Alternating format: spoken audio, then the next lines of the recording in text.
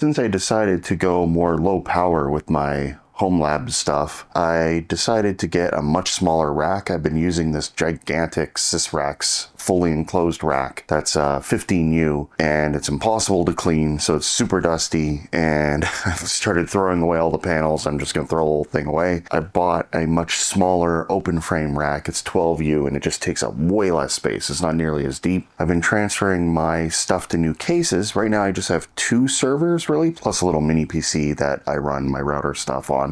So I've replaced the 2 Rosewell cases. This one is for my Plex server. This is the Sliger CX3150X. They make a bunch of different models. They're all basically the same. They just kind of trade out different drive options. So this particular one has mounting for 2.5 and 3.5 inch drives. Most of them have 360mm radiator support. This one has 240, so you lose 1 fan worth of cooling. It's not the end of the world. This is a very low power system, even though it has a relatively high power CPU in it. It's a 12700K. It's not really stressed that much. It's basically using quick sync for everything. It very rarely is like chugging on all the cores. I was originally going to get the 4U case because I have a 3060 that was doing all the video transcoding. After I ordered the 4U case, Plex released a beta version that enables proper Intel QuickSync support under Windows. So I was able to drop the video card, and now I can go for the smaller case. This can still hold a full height PCI Express card, but my particular video card was a bit too high, so I wouldn't have been able to use it. I was able to save 1U of space by going down to this 3U one. Shout out to Hunter at Sliger, because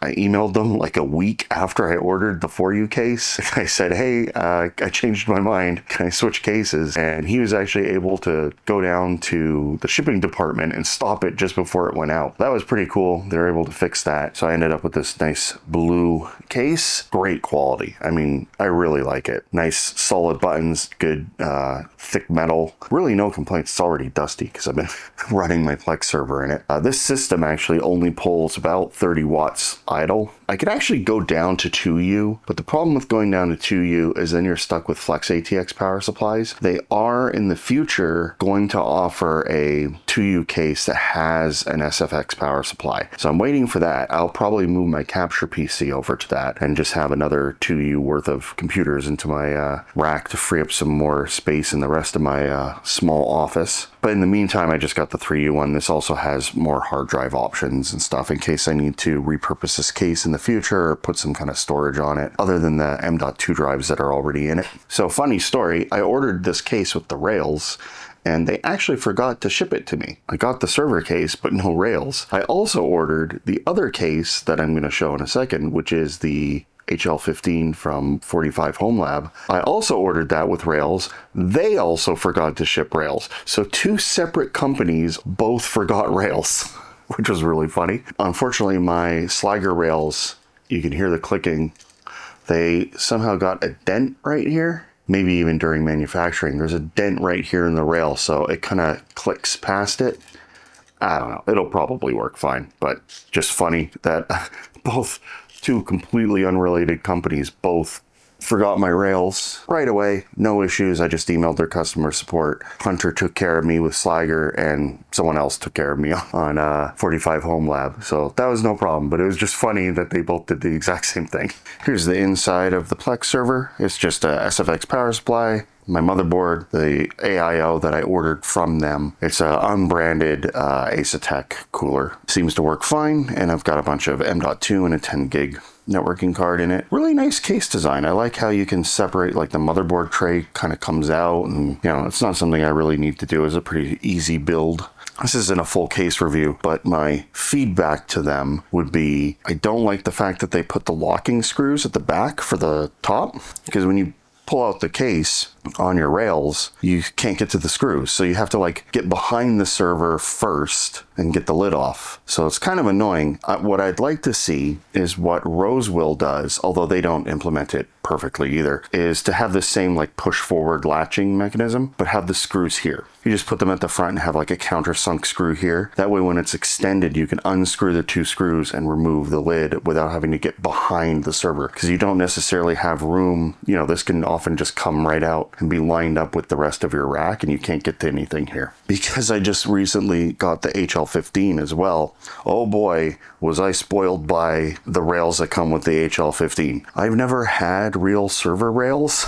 The ones I had before were all from like Roseville and stuff, and they were like $30 rails. The Sliger ones are a bit nicer than that. They're still, you know, relatively low-end rails. Oh my god, the super micro rails. These are works of art. Not only are they super chunky, but they're like really nice to adjust, and they're great. I mean, yeah, they're like 3 times as much as the Sliger ones. What I would like to see is that they put mounting holes for both types, because I would like to just go buy a set of super micro rails, or they could even offer them. 45HomeLab offers them with the HL15 as just an option. They just send you the super micro rails. You can also buy these just separately from Supermicro.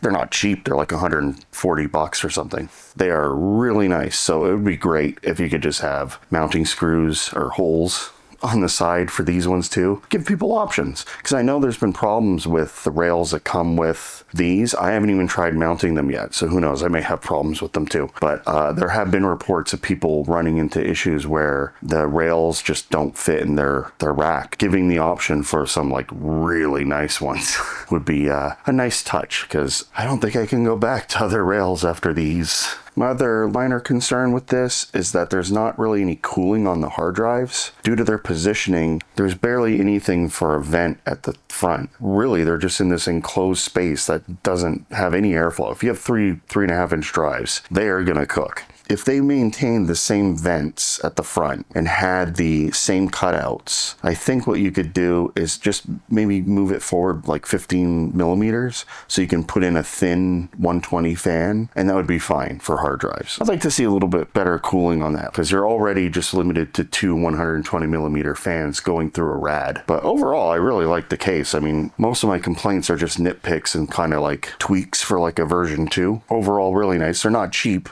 They're, you know, in the $300 range. My initial plan was to continue using the Roseville RSV 4500U that I've been using for a long time as a NAS. I was able to put 15 drives in that. I used 15 drives, so when they made the HL15, I really looked at it, but I was like, that thing is insanely expensive, so I didn't buy it. Although I think they did offer a discount if you pre-ordered it, which I now kind of regret because I ended up buying it.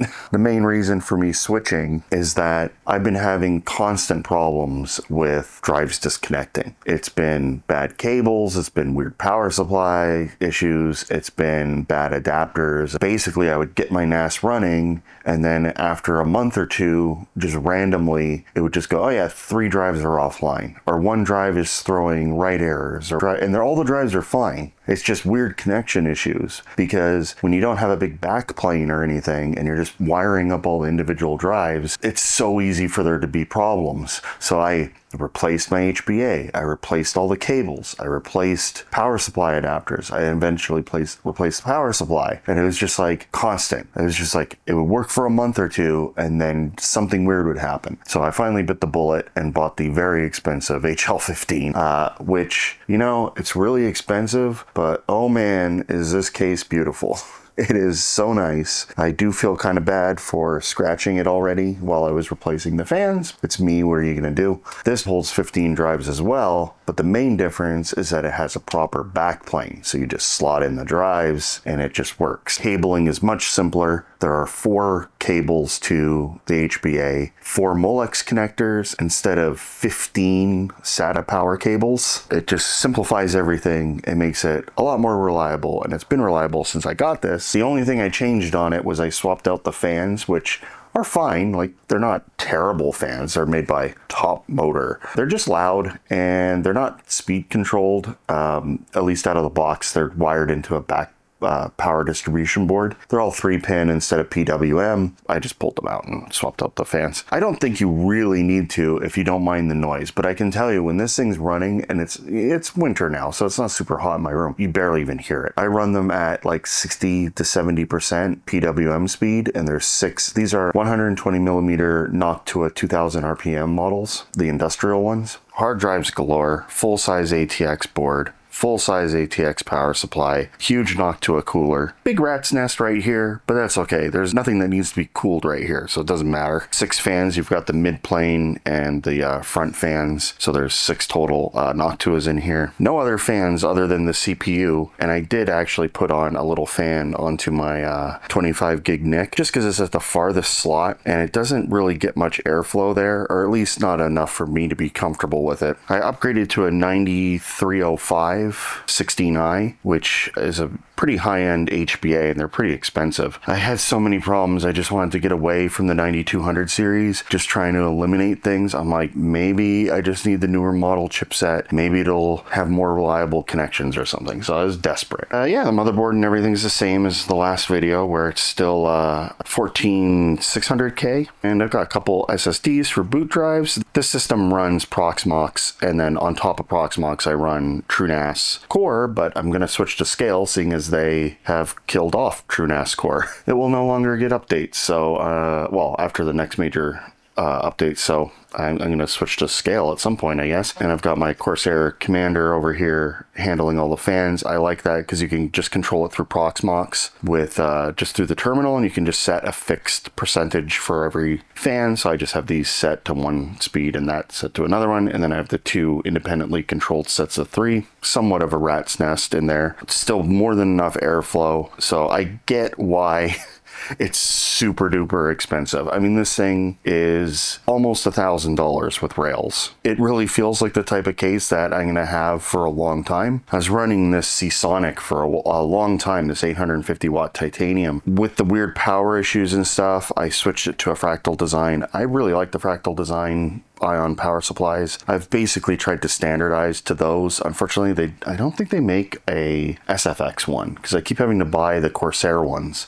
I'd like to be able to switch to them for everything, just for keeping the cabling the same and everything. This one, I'm not sure if it's actually broken or not. As for storage, I have 8 18 terabyte drives and 7 14 terabyte drives. The 18s are all of my backup, and this is like my main array of the 14s, which are like my Plex server, mostly my Plex server, and just general files and stuff. So this mirrors over to this all the time. It replicates over, and then I also replicate to my dad's place, which has a 6-bay NAS, so I can replicate select stuff over to that. I can't really think of anything that I'm like nitpicky about, other than the fans coming stock where they're just kind of 3-pin fans and they're 100% all the time. I get that in a server. You know, it's perfectly normal to run fans at full power all the time in a server, but again, since you're gearing this towards home use, it kind of makes sense that you'd have something that, like an option for fan speed control, simply because most people are using it in their homes. If it's a home lab, you kind of want it a bit quieter usually. Yeah, these Noctuas work really well for that.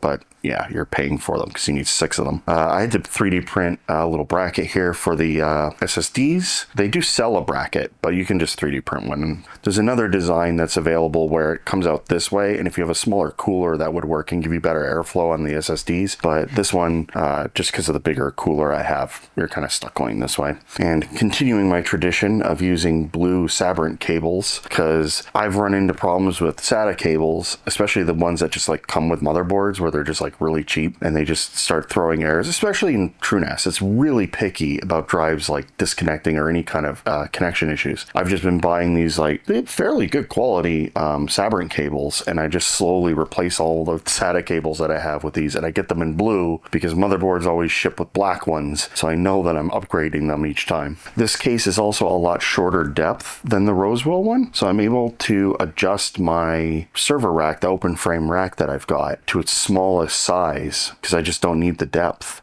So that's also good because it's going to go under a table, so it just kind of works out that way.